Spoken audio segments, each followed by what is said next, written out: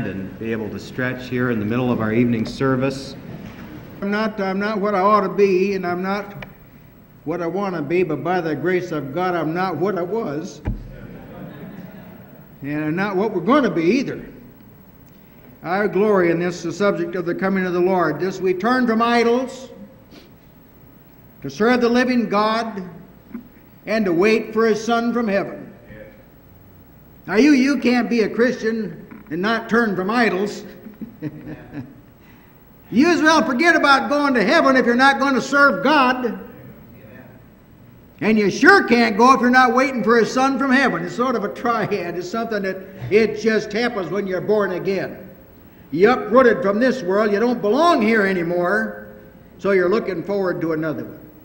Yeah, that's what this series of meetings is about. My subject tonight is the passing of the natural order. That when Jesus comes again, what I have called the natural order is going to pass away. Now my text is found in the book of 2 Peter, the 3rd chapter, verse 10 through 13, and verse 10 through 13. But the day of the Lord will come, it will come as a thief in the night, in the which the heavens shall pass away with a great noise, and the elements shall melt with fervent heat. The earth also and the works that are therein shall be burned up. Seeing then that all these things shall be dissolved, what manner of persons ought we to be in all holy conversation or manner of life and godliness, looking for and hasting unto the coming of the day of God, wherein the heavens being on fire shall be dissolved, and the elements shall melt with fervent heat. Nevertheless, we according to His promise look for new heavens and new earth, wherein dwelleth righteousness, looking for and hasting, running toward the day. Not a day we have seeker service, as they call them. It's not nothing like this in the Bible, you understand, but this is something that the opportunists have come up with. It's made a lot of careers for people. Seeker services. I'm for instituting a fleeing service. One where people flee from wrath to Christ, to lay hold on the refuge set before them. That they flee toward the coming of the Lord and rush toward that day. What's a day in which the whole natural order is going to pass away? Heavens are going to be on fire, pass away with a great noise. The elements are going to melt with fervent heat. The earth also and all the works going to be burned up. It's going to be a climactic event, noisy affair. No way this could happen secretly, I'll tell you that. No way at all. Now I want to take a moment here to define what I mean by natural order. By natural order, I mean everything excluding personalities that had a beginning or a genesis. Everything that had a start, excluding personalities. That's a natural order. Whole thing, lock, stock, and barrel. Hebrews 1:3 stretches our minds a little bit. Some of the other versions translate this different, but the word is actually through whom He made the worlds, plural. And it is plural too. Plural. Worlds. It stretches your mind a little bit. This is the natural order I'm talking about. It's bigger than just where we're at here and the world. In fact, in Colossians, the 1st chapter, verses 16 and 17, he elaborates a little more on the natural order. He says that through Christ, He made everything that was made, both visible and invisible. Thrones and dominions and principalities and powers, all things are made by Him and for Him. Now that's the thing I'm talking about when I talk about the natural order. Well, Philippians, the 2nd chapter and verse 10, it looks at it a little different. It says things on the earth, over in heaven, on the earth, and under the earth. About the time people think they know everything, I'm trying to find what's under the earth. Yeah, all that's the natural order I'm talking about. The whole thing is going to pass away. It's going to be burned up. Great Holocaust is going to happen. And actually what we're trying to do is make you non-combustible. That's what it's all about. So that when it's all going up in fire. But like, who cares if you don't go up with it? Who cares? Let it go up. In fact, it's going to be good riddance when it goes. Now, in its original order, the creation was good. In fact, Genesis 1:31 says, God beheld everything that he had made, and behold, it was very good. Very good. Very good. This is a project humanity, you might call it. And when it got underway, Job 38th chapter says that the sons of God shouted for joy. Project humanity underway, the earth made, all the fullness thereof, as the scripture says, is all made by God. And it's very, very good. It was so good that even today, to this day, creation speaks to us about God.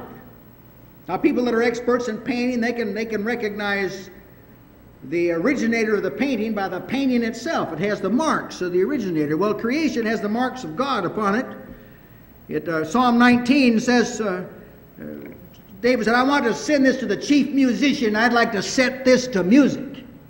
I said, David, you don't realize how much trouble setting things to music is called for some people today. This is very difficult. They can set it to music anyway. Put this to music. The heavens declare the glory of God, and the firmament showeth forth his handiwork. Day unto day uttereth speech, night unto night uttereth knowledge. There is no speech nor language where their voice is not heard. And creation, that was originally very good. It's still bearing witness to God, but its voice has become muffled because of humanity's sin. It doesn't speak as loud. It doesn't speak as clear. And you can talk to creation, and there's some things creation can't tell you. If you were to say, creation, sun, moon, and stars, I can see that God made you. Tell me about his love. We can't tell you about that. I'm telling you about his grace. I'm a sinner. Creation, as I walk in the woods and listen to the birds and the bees and see the trees and hear the flowing stream, tell me about God's grace. And nature says, I got this shroud. I got a shroud of death upon me. I can't testify those things to you. I can tell you about God's power. I can tell you about God's Godhead. I can tell you about his divinity and his holiness. But I can't testify about those things because I've got the garb of mortality upon me. The truth of the matter is that creation, even though it testifies of God, it has been blighted by man's sin. The sin of humanity has polluted the environment he's in as far as it reaches. Muffled. It's not the appropriate object for our attention anymore.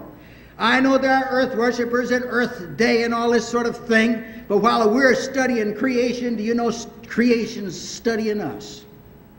They're waiting to be delivered into the glorious liberty of the children of God.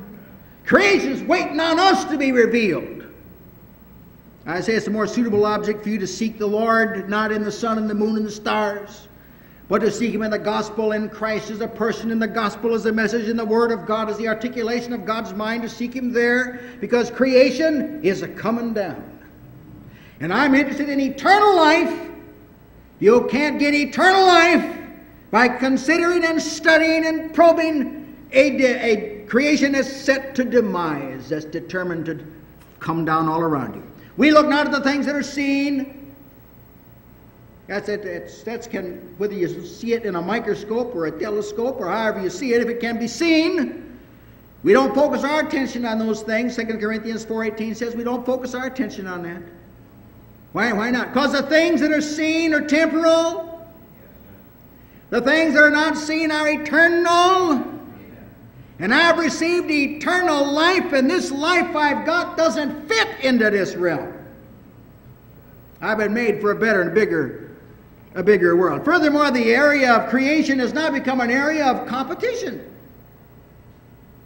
Everything from astrology to sciences to idolatry has become an area in which nature is viewed by man as competing with God of all things. The creation made by God becomes a God unto itself, to a fallen humanity. Even now, Job 15:15 reminds us the heavens are not clean in His sight. God doesn't put His trust in this. He has not given everything over to Mother Nature. He's given everything over to His Son. God doesn't trust creation. Not even the sun that makes its successive journeys across the sky. And the moon is faithful, and the stars is faithful, and the orbiting planets, and all of this. God doesn't put His trust in those things. He has fully trusted the Son. He's given Him all power in heaven and earth, turned everybody that belongs to Him over to the Son, and He has full confidence the Son's going to bring him home. He's depending on the Son for everything. How do you think He feels about you if you don't? If God has full confidence in Christ, has not held back one thing from Him, what do you suppose will be the lot of someone who has refused to do that to Christ? And has refused to trust Him with their total being and all that they are. No, creation's voice has been muffled. It has been cursed because of man. Cursed! God said, cursed is the ground for your sake. Said that. Your sake. Genesis 5:29. Noah's father said he called his name Noah because this same shall comfort us concerning the work and toil of our hands, because of the ground which the Lord has cursed. Cursed it. Isaiah the 24th chapter, verse 5 and 6 says, the earth also is defiled under the inhabitants thereof, because they have transgressed the laws, changed the ordinance, broken the everlasting covenant. Therefore hath the curse devoured the earth, and they that dwell therein are desolate. Therefore the inhabitants of the earth are burned, and few men are left in it. Now the earth is cursed because of man's sin. It's not cursed because man's sin was gigantic by psychological definition or sociological definition. The heinous of sin is because of its character, not because of the quantity of it. It's his character. This happened because a couple ate a piece of fruit. Don't forget it. They ate a piece of fruit that God created. And the whole natural order is coming down because of it. So I don't want any explanations for sin. I don't want to hear about family and family traits passed down. And environmental corruption. And the fact that I have bad habits I've been born. Don't want to hear it. Don't want to hear it because it's not true. Sin has a nature to it. And it has, like a virus, infected the entire creation. But the good news, of course, is that I want to touch a little bit on is that God is determined to renew it. In fact, we're part of a choir that they sing too. The whole creation. I want to read this section of Scripture because I want to develop this principle that the new can't come till the old goes. The old's got to go before the new can come. That's a kingdom principle. You don't get new things from God till the old things go. You want new life from God, it's not going to mingle with the old life. The old life's got to go. You want the new heavens and the new earth, the old heavens and the old earth got to go. Romans 8:19 and through 22 tells us that creation is sort of intuitively, I'm not sure how all of this pans out, how intelligent creation is, but it knows a whole lot more, I think, than some people think. It says the earnest expectation of the creature or creation waits for the manifestation of the sons of God. Oh, they're waiting to find out who we are. See, they can't tell, we can't tell, but they're waiting. For the creature itself was made subject to vanity, not willingly, that is not because they transgressed, but by reason of him who subjected the same, in hope. Mortality's a blessing. It's a mercy. When Adam and Eve sinned, God cast them out of the garden, and He stationed a cherubim with a flaming sword with the tree of life to keep them from the way of the tree of life. Genesis 3 tells us, lest they eat of the tree of life and live forever. Oh, what a mercy. It's an old song we used to sing. It's not a modern, there's no overheads on this song, I don't believe. But it says, I would not live always. Not in his present frame. He's subjected to the same in hope that his creation is destined to be burned up. It's the earth's reserved unto fire. That's what the Scripture says. But it's in hope. It's not going to be exterminated. It's going to be changed, praise the Lord. Because the creature itself also shall be delivered from the bondage of corruption into the glorious liberty of the children of God. For we know that the whole creation groans and travails together in pain until now. And yes, they're not the only ones. We too. We groan with them. And if you listen, you can almost hear creation groaning under the burden of mortality. It started out very good, and through no fault of its own, the blight of mortality has struck it. It's all going to pass away when Jesus comes again. Now, I want to take a moment here and read from the Word of God several passages that tell you that is going to happen. There are people that say, well, the earth really isn't going to pass away. It's just going to kind of undergo a little bit of a change, but it's really not going to pass away. But see, I'm not ashamed of the Word of God, and you ought not to be ashamed of it. If it says burned up, burned up. That's what I believe. It says melt, I believe. Melt, I believe that. It says we're looking for a new heavens. That's just what it means. Here's some text, Psalm 102, 25 and 26. Of old thou hast laid the foundation of the earth, and the heavens are the work of thy hands. They shall perish, but thou shalt endure. Yea, all of them shall wax old as a garment, as a vesture. Thou shalt change them, and they shall be changed. Yes, it's all going to happen. Isaiah 24:20, vivid picture. The earth shall reel to and fro like a drunkard, and shall be removed like a cottage, and the transgression thereof shall be heavy upon it. It shall fall and not rise again. Boy, that's a blessed thought to think about. Isaiah the 34th chapter and verse 4. All the host of heaven shall be dissolved. Host meaning like stars, planets. All the host of heaven shall be dissolved. The heavens shall be rolled up together as a scroll. Their host shall all fall down as the leaf falleth off from the vine, and as the falling fig from a fig tree. It's going to happen. Isaiah 51:6. Lift up your eyes to the heavens. Look at them. Look upon the earth beneath. For the heavens shall vanish away like smoke, the earth shall wax old like a garment, and they that dwell therein shall die in like manner. But my salvation shall be forever, and my righteousness shall not be abolished. So he tells you your faith is like a hand of your soul. So he says, look, all this stuff is coming down. That's kind of not conducive to long-range planning, let me tell you. When all of that planning stuff started, I can still remember I was called in by some of the head shrinks, and they said, Mr. Blake, they said, what are your long-range plans and your short-range plans? So let's start out with a short-range plan. What's your short-range plan? I said, to make it through the end of the day. He said, what's your long-range plan? I said, stretch as many short-term ones back-to-back as I can. See, God's told you what the long-range plan is. He's told you. He said the whole natural order is coming down. Everything you can see, no matter what method you use to see it, it's coming down. It's not going to remain. It's going to be burned up. It's going to be rolled up. It's going to be discarded. It's not going to, so you can't become attached to it. Don't you dare knit your soul to this world. Because Jesus said, what will it profit a man if he gain the whole world and lose his own soul? And what does a person gain? If at the end of your life you go to hell, what difference does it make? Pray tell what else you did. Not at all. You can't get knit to this world. God's told you. It's coming down. God's eternal.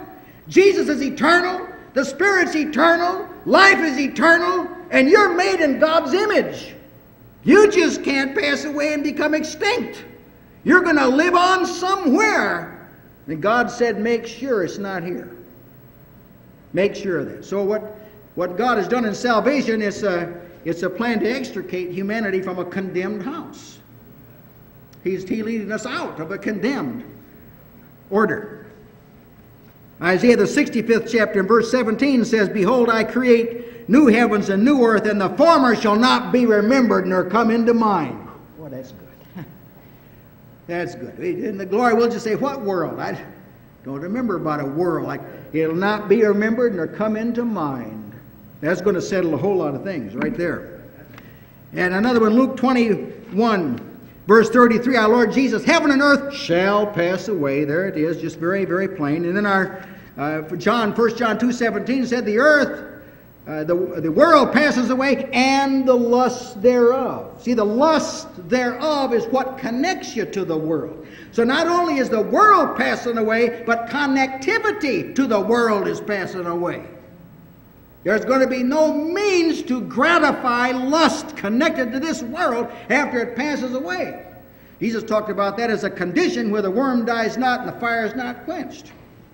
No means to appease appetites knit to the world. So see, the world is coming down. Everything made's coming down. And I'm excluding personalities in this. There is coming down. Right here, just a word. There's a kind of a folksy way of looking at Jesus now. It says that he's gone away and he's been building our mansion, for 2,000 years and so forth. Well, this isn't true to begin with. The kingdom has been prepared for us from before the foundation of the world. The works are finished from the foundation of the world. Jesus didn't go to start building. It's his going that started the preparing. He's readying heaven for us by being there himself. So if Jesus was building us a mansion, it had to go up in the Holocaust too. So that's not what he's there for.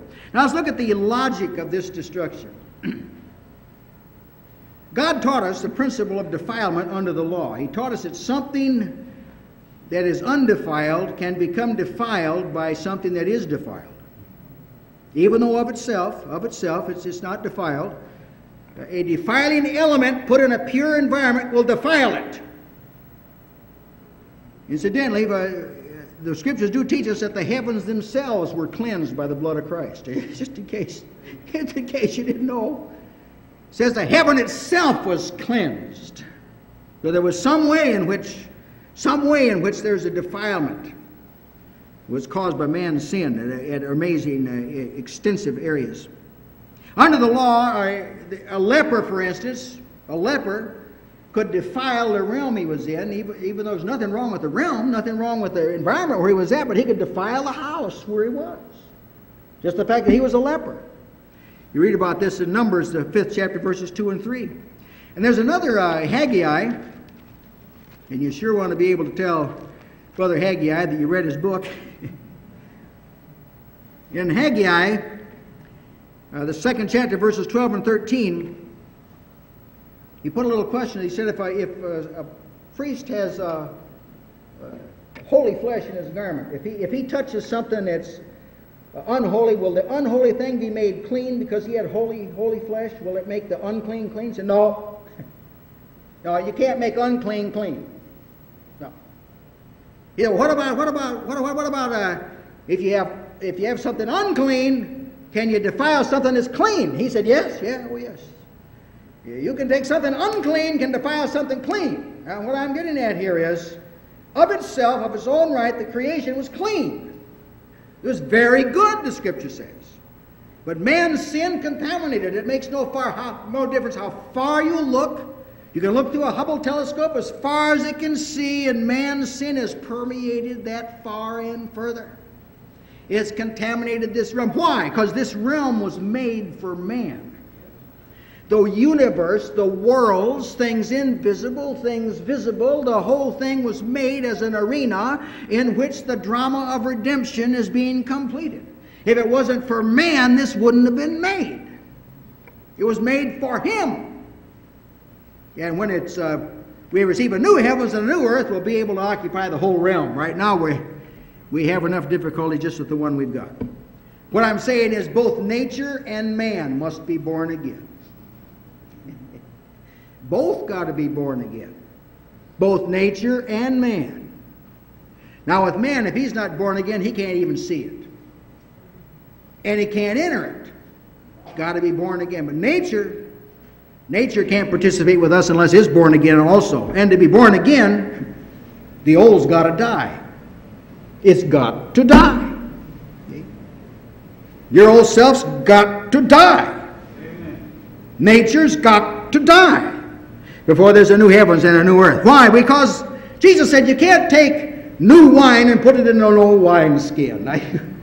Because if you do that, it'll break the wineskin, and then you'll lose your wine and your wineskin too. So that you can't take new wine that ferments and expands and put it in an old, dry, condemned wine bag. You can't do that. And by the same token, you can't take a new creatures and put them in an old world. Now, specifically in this text, Matthew 9, 16, and 17, Jesus was saying, you can't take the new life of the new covenant and put it in the regimen and procedures and disciplines of the old covenant. You can't do that. You can't proceduralize new life. You can't take new life from God and give it rules and procedures and disciplined ways of doing things. That new life can't subscribe to that. And by the same token, you can't take a regenerated world, a regenerated humanity, the body of Christ in the world to come and stick it in an old heavens and an old earth. It won't work. The thing would blow apart. It can't hold us. We've got to have a new environment, total new environment for new creation. So we're looking for a new heavens and a new earth wherein dwells righteousness. See, the new demands the removal of the old. Got to get rid of the old. The former will not be brought to mind anymore. I like this promise of our Lord in Revelation 21:5, I believe. He says, behold, I make all things new. Everything. I'm making, can you believe that? I'm making everything. Everything new. I'll start out, I'll give you a new heart. I'll give you a new mind. Huh? I'll write my law in your hearts. I'll put my spirit in you and cause you to walk in my statutes. That's Bible language. That's Bible language. I'll start there. But before I'm through, the entire universe is going to be made new for you. Oh, I'm telling you, if you wonder about God's love, He sent His Son, who laid down His life for ransom for many. He raised Him from the dead and established that He was a Son of God with power. He set Him in His own right hand in heavenly places. God is so committed to this salvation, He's going to make everything new. Everything new. There isn't going to be anything old in the world to come. Not a single solitary thing. That's how committed God is to your salvation. Now, when will all this come to pass? It's going to come to pass when Jesus comes as a thief in the night. When He comes. Now, it isn't that He's going to come one time as a thief in the night and another time some other way. That's not what the Scripture means. He's coming as a thief. The next time He comes, He's coming as a thief in the night. That means unexpectedly, swiftly. He's not going to send a little schedule ahead of time. See, when Jesus came the first time, He sent John the Baptist to tell the people He's coming. The next time, you better be prepared when He comes. Because if you don't, He's going to come like a thief and He's going to take away everything the ungodly hold precious. You're not coming to us as a thief. You're not of the night. Paul said that day should take you unawares. I mean, you're not. He's not going to come like a thief to you who are waiting for Him and looking for Him. You're expecting Him, see? You're expecting Him to come. But He's coming as a thief in the night, unexpectedly, suddenly, to snatch away everything men have put their faith and hope and trust in. He's going to take it away. And they will not have access to it anymore again. As a thief. Jesus said this in Matthew 24, verse 42 and 43. Watch therefore, ye know not what hour your Lord may come. But know this, that if the goodman of the house had known in what watch the thief would come, he would have watched and would not have suffered his house to be broken up. Oh, you're a watchman. As an individual, you're a watchman. Your job is to get your eyes open and look for the blessed hope and glorious appearing of our great God and Savior Jesus Christ. That's your job. Your job is to build a house that Jesus won't break up when He comes here. If you built your house on the sand, He'll break it up. If you built this house with temporal values, He'll break it up. See? It's all going to come down. He's coming as a thief of the night. You've got to build a house that will survive the coming of the Lord. You know, what is our joy? He said, I believe to the Thessalonians, what is our joy? Even you, it says, in the presence at the coming of the Lord. At the coming of the Lord, that's when we're going to kind of flower out. When everything else is going away, we'll surface as the glorious children of God. 1 Thessalonians, the 5th chapter, verses 2 and 3, says, yourselves know perfectly that the day of the Lord so comes as a thief in the night. This is integral to sound doctrine. You know this. For when they shall say peace and safety, then sudden destruction cometh upon them as a woman upon as a travail on a woman with a child, and they shall not escape. Well, so much for the sneak 'em out of the world theory. Goes under the sneak 'em out of the world theory. That is, that God comes and sneaks the church out. The wicked escaped at that present time. They are going to escape when Jesus comes. His glory is going to devour the adversary. It's going to happen. So all nature is going to go up when Jesus comes again. It's going to be a public snatching, not a private one. I mean, folk, the Lord Jesus snuck in the first time. He's not sneaking in again. First time, they didn't know who he was. Second time, they'll know who he is. I said, this is the Lamb. That's who this is. Hide us from the wrath of the Lamb. Many years ago, we were having a meeting up here, and I'll never forget this. We were talking about this text about the wicked crawling out for the rocks and mountains. And there's a brother visiting with us. He said, and he called for the rocks and mountains to fall on him, and the rocks and mountains said, we can't help you. We got to go too. So you see, when Jesus comes, he's going to take away everything that people have taken hold of that's not eternal. And he's going to take away all their hope. The hope of the wicked is going to perish. It's going to do it. It's going to perish. And people that have knit their souls to things that aren't eternal, they're going to be left bereft and naked before the Lord of glory. And everything they treasured will be consumed when the Lord come again. Ultimately, what's going to cause this to pass away is not the A-bomb. Well, of course, it's the hydrogen bomb and other bombs now.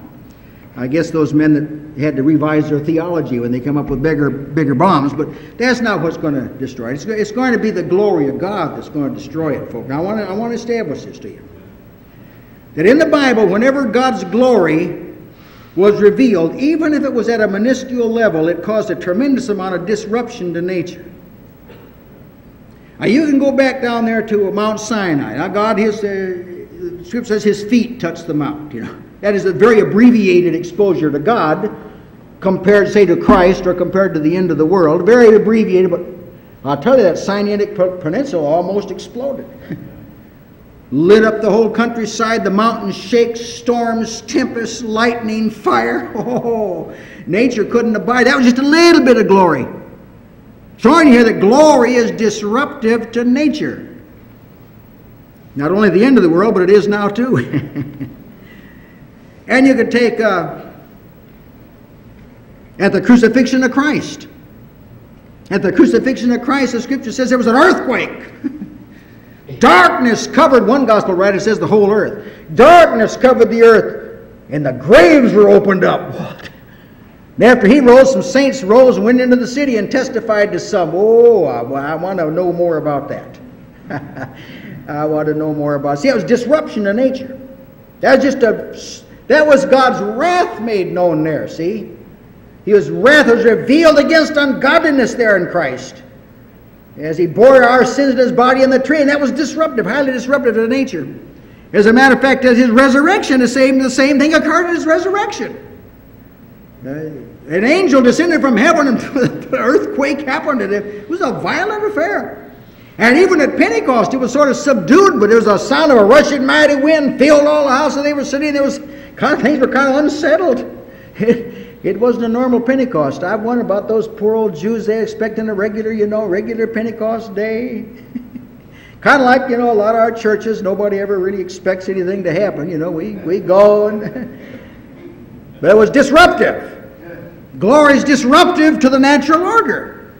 Whenever God comes down, man goes out. When he was in the temple and in the tabernacle, when both the tabernacle and temple were dedicated, the glory of God come down, filled it. When it filled it, no man could go in. It expelled everything else. So that's what's going to happen. When the Lord Jesus Christ comes again, his glory. See, our God's a consuming fire. Fire goes out before him and consumes the adversaries. This is the way God is. It's a mercy to us. God has not unveiled himself in his fullness to us. We'd all been consumed. No man can see my face and live, God said. Because there's such a conflict between nature and divinity. There's such a conflict it can't survive. So when our Lord Jesus comes again, He's going to come in unprecedented glory. It's never been glory like when Jesus comes again. Listen to these texts. I believe some of these have been read before. Matthew 16:27, the Son of Man shall come in the glory of His Father with His angels. Now, His Father's got a lot of glory. Now, let's take another one here. Matthew 24 and verse 30. Then shall appear the Son of Man in heaven, then shall all the tribes of the earth mourn, and they shall see the Son of Man coming in the clouds of heaven with power and great, great glory. Great glory. Sort of the capstone on this is Luke the 9th chapter, verse 26. Whosoever shall be ashamed of me and of my words, of him shall the Son of Man be ashamed when He shall come in His own glory, and in His Father's, and of the holy angels. I figure that's all the glory there is. That's it. All of His glory, all the Father's glory, all the angels' glory, nature's not going to be able to survive. That's what Revelation 20 and verse 11 says, that the one sitting on the throne, from whose face the heavens and the earth fled away, and there was found no place for them. It's going to happen. Someday the curtain's going to be pulled back. And He's going to show His Son, who's the blessed and only potentate, the King of kings and Lord of lords, dwelling in light no man can approach unto. And when He unveils it, nature's going to shake down, reel to and fro like a drunken man, be broken up like a cottage and fall and not rise again. It's going to happen. Now for some this is a scary proposition because it's the shaking of all things. Yet this word, yet once more I will shake all things, signifies the removing of the things that can be seen. Hebrews 12:26 and 27 says. But they're removed so the things that can't be seen may remain. That means they're here now. They may remain. We having received a kingdom, that cannot be shaken. See, it does not yet appear what we shall be. Why doesn't it appear what we shall be? Because nature has covered it over. It's just like a veil, just like Christ's flesh was a veil to His divinity. Nature's a veil to the kingdom we've received. But when the natural order passes away, well, folk won't think we're fools anymore. Let me put it that way. Amen. We'll just say, Lord, He says, this is the God, this is our God. Yeah. This is the one we told you about. Huh? This is Him. He's going to come and He's going to save us. Now I wanted to close here. As I say, this could be a frightening thing to young men and women. And I really think some young men and women need to be scared. See, the conduct of some of them, I think they ought to be scared. See, there's a good part to this. There's a good part to this. Because everything that's bad, everything that's weak, every trial, every setback, every stress is all related to nature. Every single bit of it. And when the natural order passes away, all that's going to pass away too. Conflict to pass away. Weakness will pass away. Temptation will pass away. Handicap will pass away. Jeopardy will pass away. The enemy of our soul will pass away. Principalities and powers will pass away. When our Lord comes again, and the great conflagration begins, I imagine just be in a moment, a twinkling of an eye. When everything's going up in smoke, we'll say, farewell, sorrow. And farewell, sickness. They won't be sick anymore. Farewell, trial. Farewell, trouble. It's all tied to nature. Farewell, testing. Farewell, failure. Oh, it's going to be gone. Farewell, death. Farewell, opposition and warfare. We'll beat our swords into plowshares and our spears into pruning hooks and study war no more. Yeah. Because it's all related to nature. It's all related to time. It's all related to what's passing away. All your difficulties, all your disappointments, all your perplexities, every time you're cast down, all your thorns, all your hunger, all your thirst, all your pilgrimship, all your strangership, it's all connected with time and with nature and with this world, and it's all going to pass away when the heavens and the earth that now are pass away. So I say we can haste unto the coming of the day of our God. You know, in the scripture told of a prodigal son that came home. His father saw him afar off, and his father ran to meet him. I can identify with the prodigal. I'm sure you can too, but we're one up on the prodigal. Now we see the Savior coming, and we're running to meet him. Hey, we're running to meet him. We say, even so. What's that, Jesus? What is that, Jesus? What did you say? Behold, I come quickly, and my reward is with me.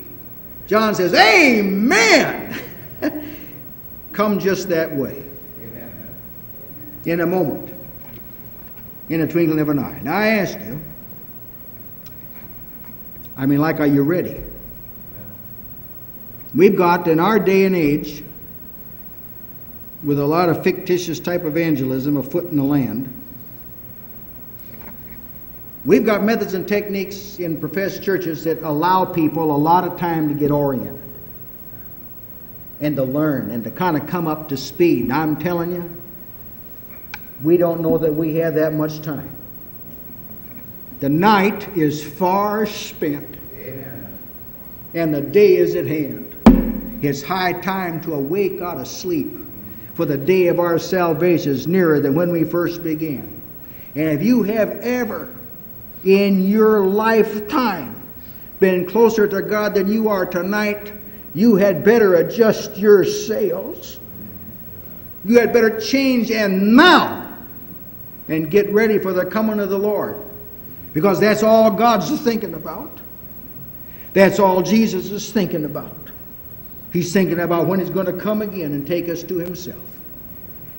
He has volunteered, as I understand Scripture. Scripture tells us that the Son Himself doesn't even know when He's going to come. I believe this is part of His humility, that He has volunteered to forego that in order that He might fellowship with us. He's anxious too. Now tell me the truth. Aren't you anxious for the old order to pass away? Well, I'm here to tell you it is.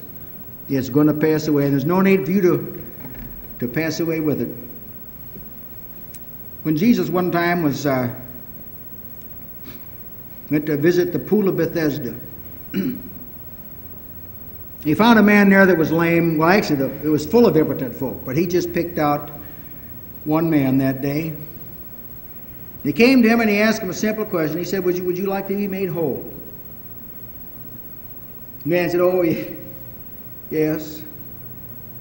I want to be made whole. I do. Account tells us that some people question the account, but that an angel come down, trouble the waters. Whoever got in first was healed. And sick folk aren't generally real polite, and so they crawled over this fellow, and he could never get in. He said, I can't get in the water. In time, Jesus said to him, he said, well, just to pick up your bed and walk. You just pick it up and walk. Now, how's this man going to pick up his bed and walk? He's never walked in his entire life. How's he going to do that? Jesus didn't give him a procedure. Well, he gave him a procedure, pick up your bed and walk. How's he going to do that? There's really only one thing that man could do. And that's want to get up and walk. And when his will came into play, the Lord Jesus strengthened him to stand up and walk. Now I'm telling you, you can want, if you want to be ready for the coming of the Lord, if you want to be ready when heaven and earth passes away, if you want to be ready, if you want to, Jesus will empower you to be ready. May the Lord bless you to be ready for the coming of the Lord.